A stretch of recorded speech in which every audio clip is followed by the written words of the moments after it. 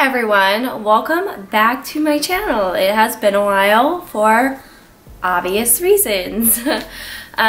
So those of you who don't know or don't follow me on other socials, I am pregnant and my husband and I are having another baby, and that sounds so crazy to like say out loud because we've been keeping it so quiet for so long, and as I'm filming this nobody knows. I thought it would be really fun to film these kind of videos, and I want to do them more in bigger chunks. I know some people do like 6 week, 7 week, 8 week, 9 week. That's like way too much for me. So I'll just break them down into groups. And if you guys like this, then maybe I'll continue them. But for now, I'm just doing my 6 to 11 weeks pregnancy update. I'm gonna share kind of like symptoms that I've had and what I'm going through and everything, because I know everybody's is so different. And I know these videos are always kind of fun because you can watch other people's and see kind of what their pregnancy journey is like and what their symptoms are and compare and everything, and it's kind of just fun to go on this journey with other people as well. So I really hope that you guys do like going along with me on this.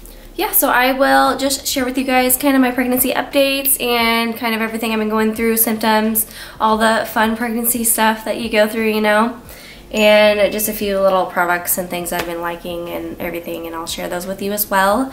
And as well as my sweatshirt if you like it. I just got it from Misguided and I really like it. So it is very cute. They have it in multiple colors. I can leave the link down below if you're interested in this cute little mama sweater.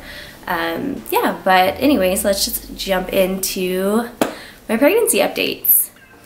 Okay, so I have them saved on my phone because there's no way I would be able to remember each week. So I kind of documented in my notes all of my symptoms, cravings, aversions, all the fun, good stuff.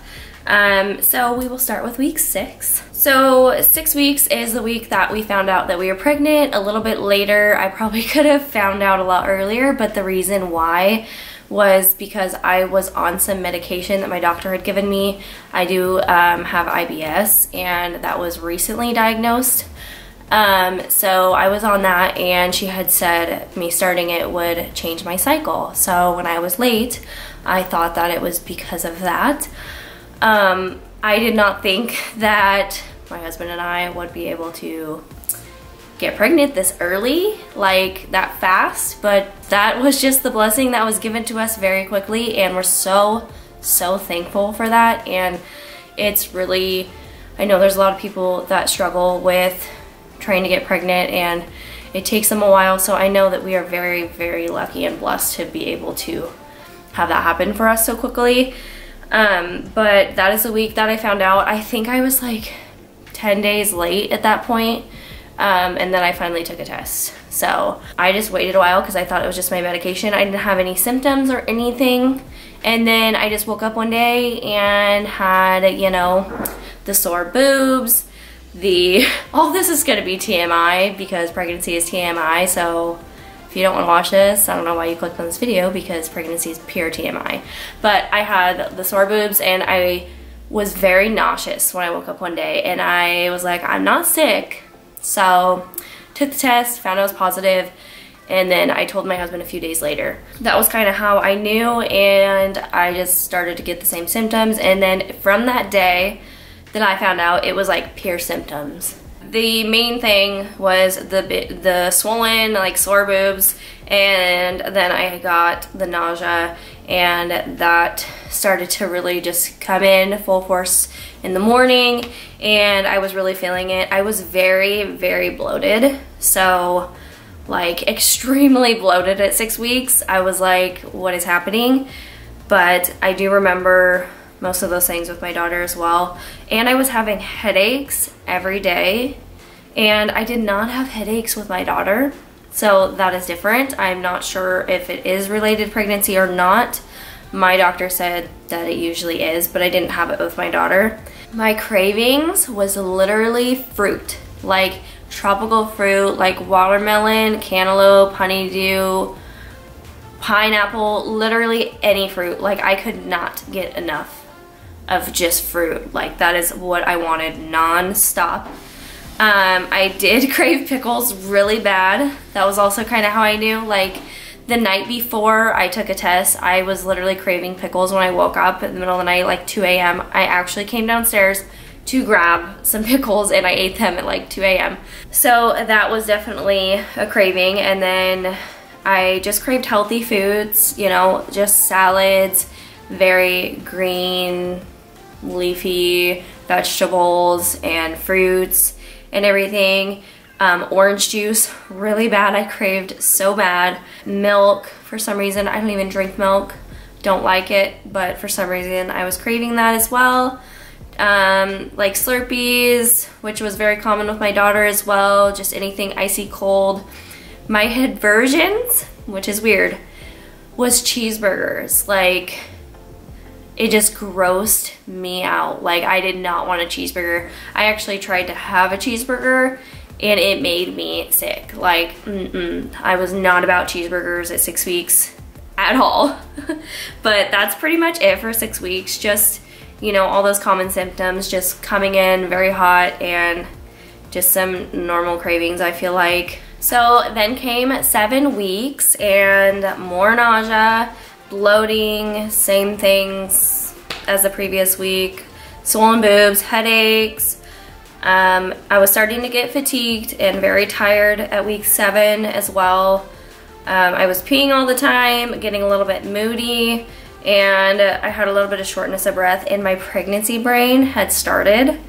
And I don't remember getting it so early, but like it came in hot this time. So I have been forgetting things. Like, I'm really, really good at remembering things, and I remember everything for everybody in the house and for my husband, and now he's like, doesn't have me to rely on because it's so bad lately, but I'm hoping that'll get better.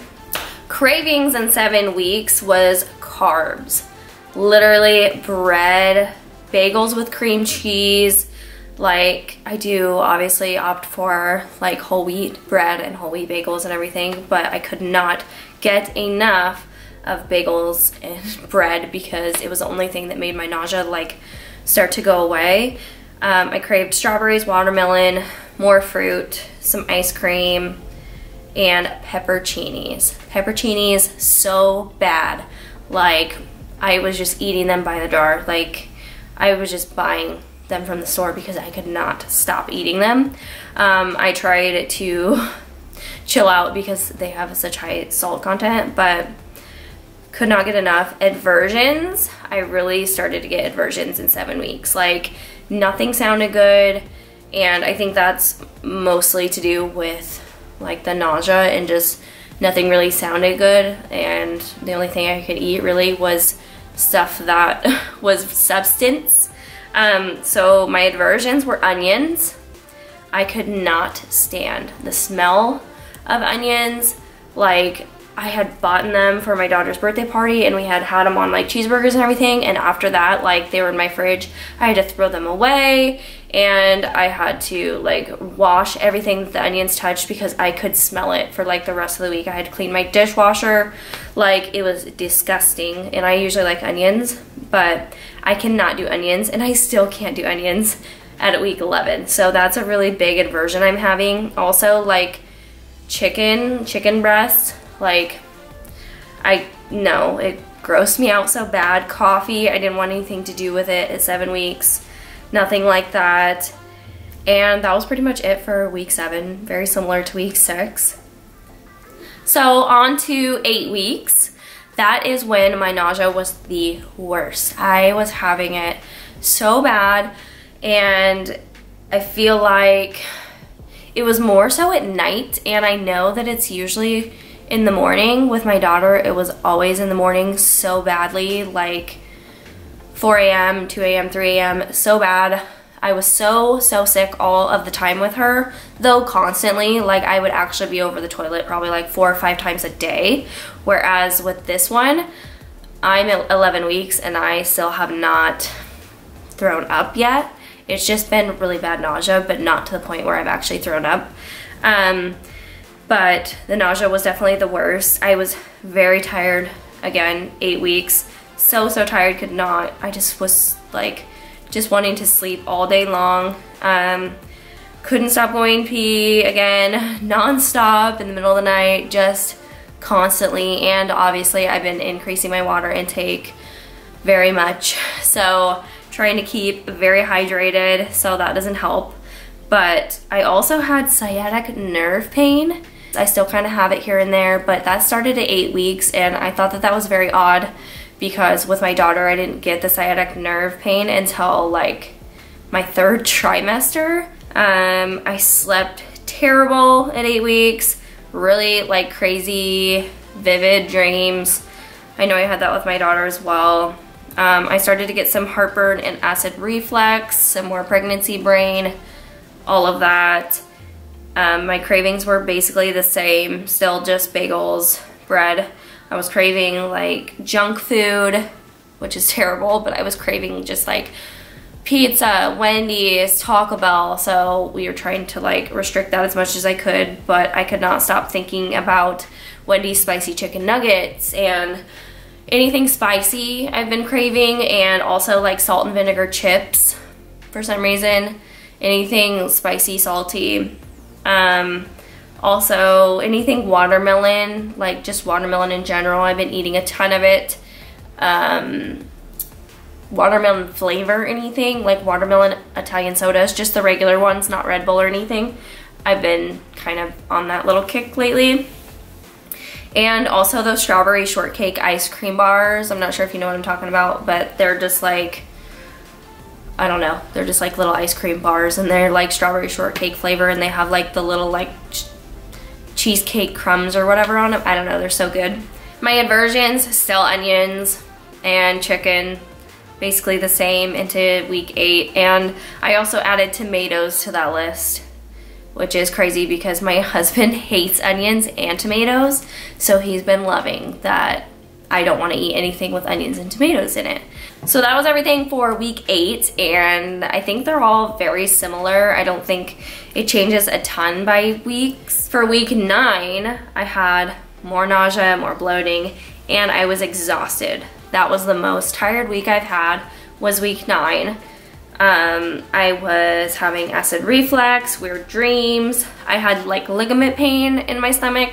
If you've been pregnant before, you know what I'm talking about. You can start to feel kind of like a stretching, pulling feeling in your stomach. So I had that, more pregnancy brain and forgetting things.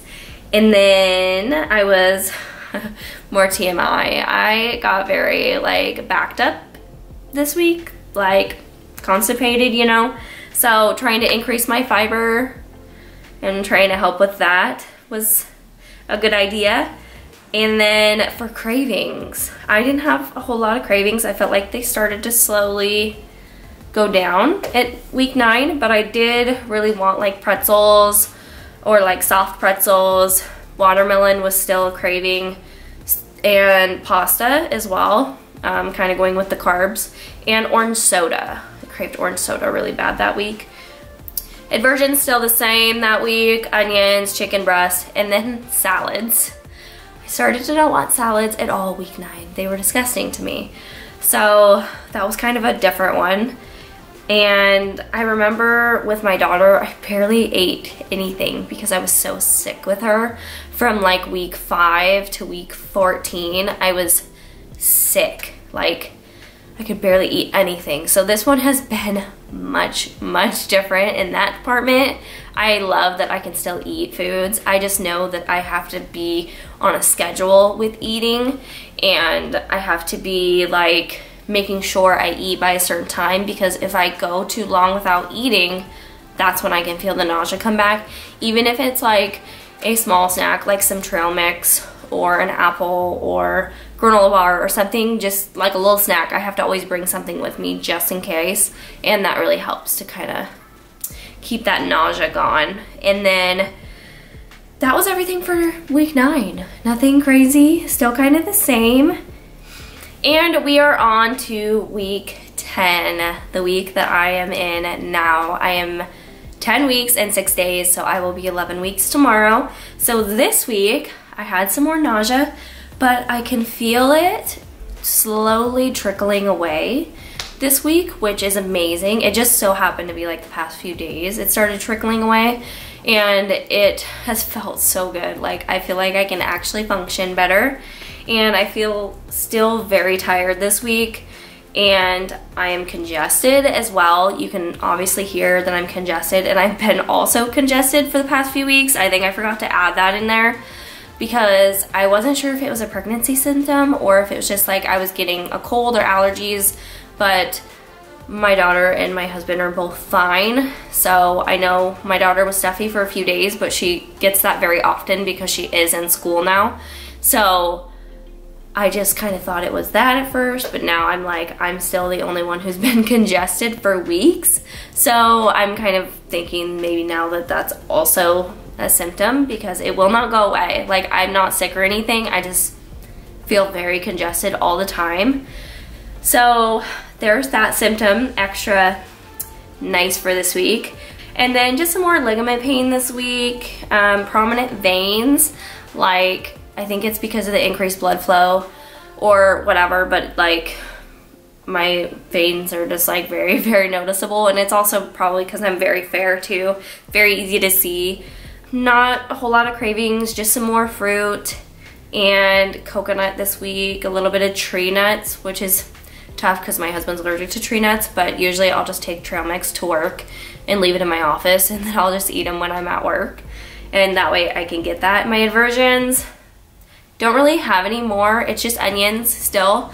I can eat salads again. Chicken isn't bothering me as much, but onions is still a no.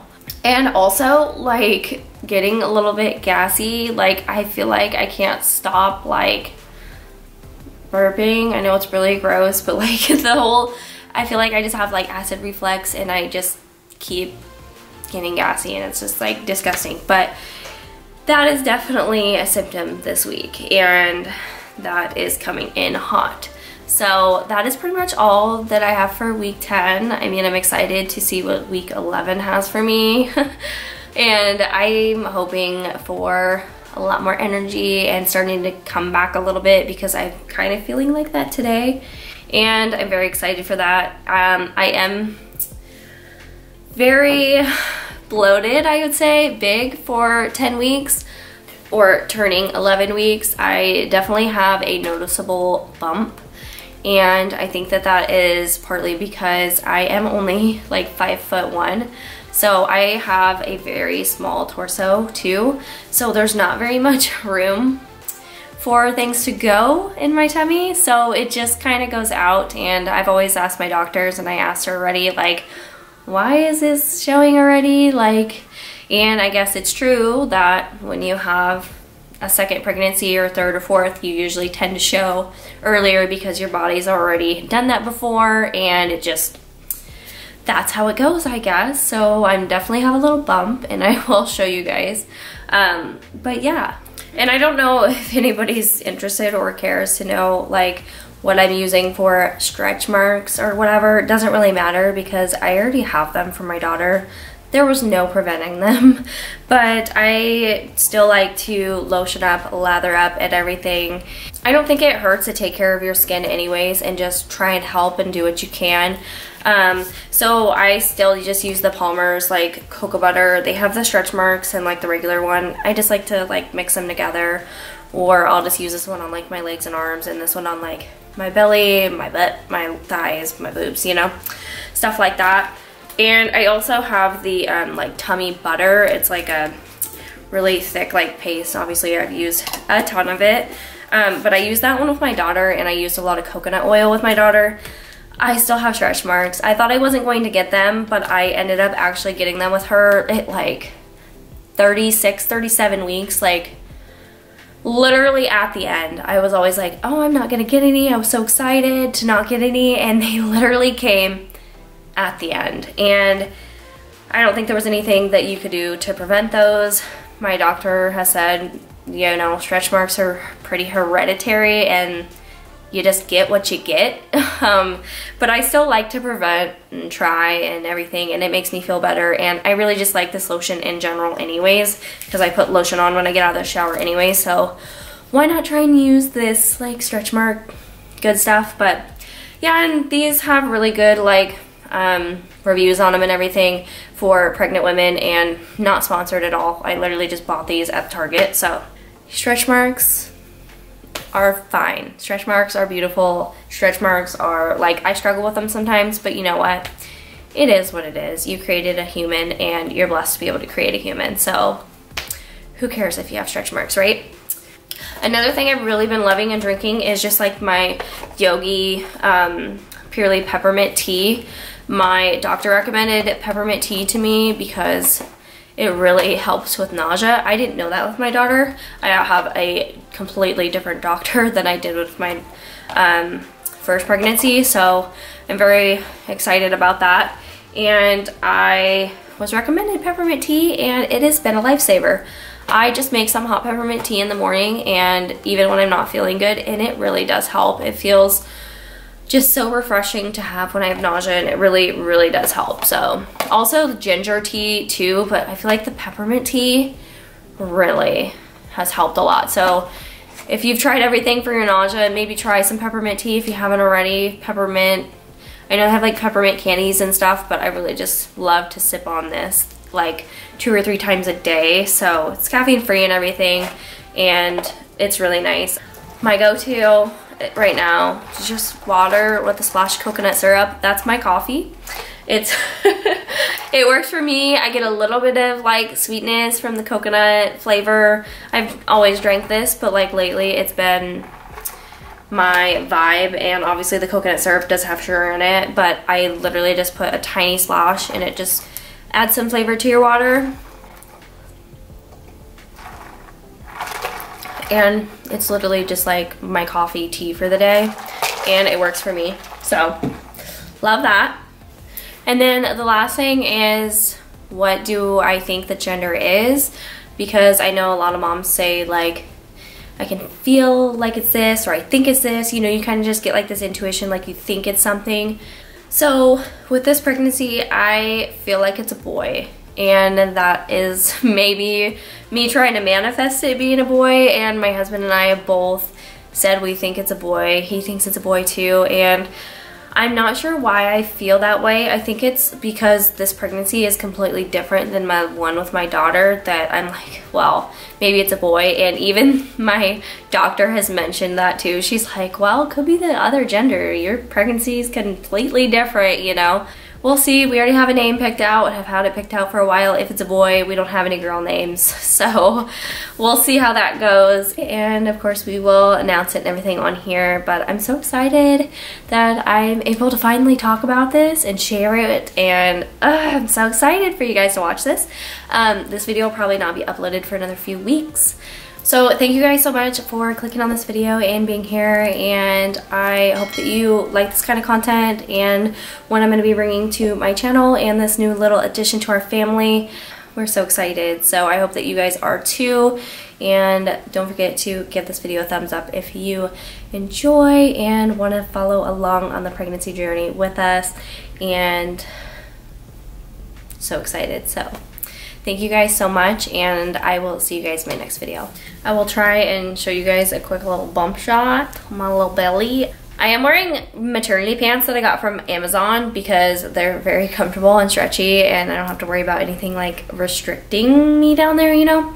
I do still kind of fit in my normal like pants and yoga pants and stuff. I still wear those, but like my jeans and stuff do not button anymore.